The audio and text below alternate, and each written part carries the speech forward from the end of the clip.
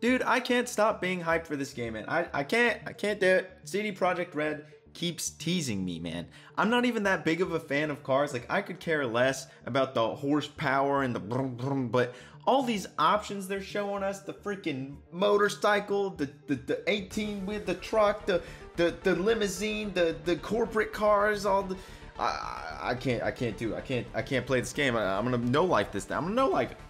Alright, before we get to all the vehicle talk, let's chill out and talk about the different styles within Cyberpunk. These styles seem to mostly be affecting the fashion that your character has. And the first style that they showed off was the quiche style, or as I like to call it, the quiche style. Okay, I don't know, it freaking sounds like quiche. Now the quiche style seems to mostly be defined by dyed hair and vibrant colored clothing. Seems kind of like a hippie to me. If you want to be a hippie, this is the style that you want to go for. So all your hippies out there, pick the quiche style. Then you got the entropism style. Now this is my kind of style. Throw on a tank top, put on some sweatpants, and I'm ready to go to a $200 steakhouse kind of vibe. This style is defined more by functionality rather than being stylish. One thing I really hope happens is that there are going to be quests and events depending on which style you go with. It seems that the quiche style wouldn't get along too well with people who are more entropy style. So hopefully, some kind of dynamic between the different styles is something CD Projekt Red accounted for. I also hope that there will be specific vehicles that you can only get from adopting one of the styles in Cyberpunk.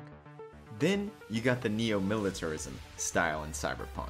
If you're a suit and tie kind of guy, in other words, the JT, the Justin Timberlake kind of style, this is the one for you. You could be riding around your limousine, whipping it, listen to As Long As I Got My Suit and Tie. Okay, alright, I'll stop. Then finally, there's the neo-quiche style, or as I like to call it, the new quiche style. This is the style you go for that isn't as strict and uptight as the neo-militarism style, but it still has that classy look going for it. I feel like there's a style here for everybody to enjoy. Whether you want to be a corporate man, a Justin Timberlake, or even a country bumpkin. Again, I really hope that depending on which style is chosen, it's gonna affect other factors within the game. I know I saw a really run-down looking car if the entropism style is chosen, so maybe you won't be able to get as nice of a car until later in the game if that crowd is who you decide to go with, which would be pretty cool. Cyberpunk's all about that freedom, that choice, you know what I'm saying? Alright, speaking of vehicles, let's talk about the vehicle variety in Cyberpunk. There's literally different classes for each type of vehicle. Like, classes for vehicles? What is this, a freaking Forza game? Am I playing Forza Horizon 5? I don't even...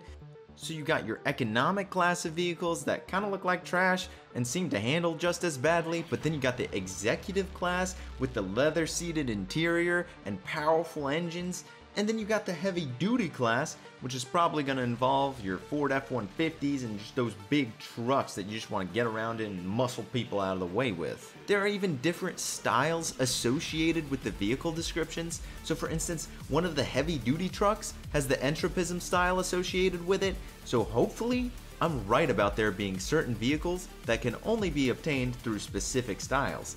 And that even gives you more customizability to really get into role-playing your character. Mine's gonna be a country bumpkin with an 18-wheeler, and I'm just gonna be running into people on the road while yelling, "Yeehaw!" And I'll talk like this and... Alright, I'm getting way too into this. I need to stop. Apparently, some of the cars will even speak to you when you enter them, on some Elon Musk futuristic type shit. I wouldn't be surprised if there's an in-game option to just allow the car to drive you to the location so that you don't even gotta touch anything. You can just map yourself and say auto drive. That would be a sick feature. I think that's probably gonna happen. If it's in the game, quick reviews, I called it, okay? Also, the different types of vehicles seem to affect more than just how you get around in Night City. So maybe when you need a little meat on your vehicle for when you're storming enemy strongholds, you want to go in with an armored truck. Or if you're looking to get in and out of a location quickly, you might want to go with a motorbike or a sports car to enable that quick getaway. It's also confirmed that there will be street racing within Cyberpunk. I feel like there are going to be so many different types of people streaming this game on release date, and all these streamers are probably going to be doing totally different things. One streamer's probably going to be going pimping their ride so that they can participate in the street racing, or somebody else is going to want to go and make sure they got the best guns available to use during combat. Honestly, for real, I can't wait for this game, and with every passing day, the fact that Cyberpunk will be in our hands soon is a very exciting prospect. Guys, you can't miss when I stream the game on release day. You can't miss the me going yay-haw and, you know, all the cowboy impression. So make sure to subscribe so you can join in and watch me play Cyberpunk live. Also, don't forget to cyber smash that like button, because otherwise Cyberpunk 2077 is going to be Cyberpunk 3077.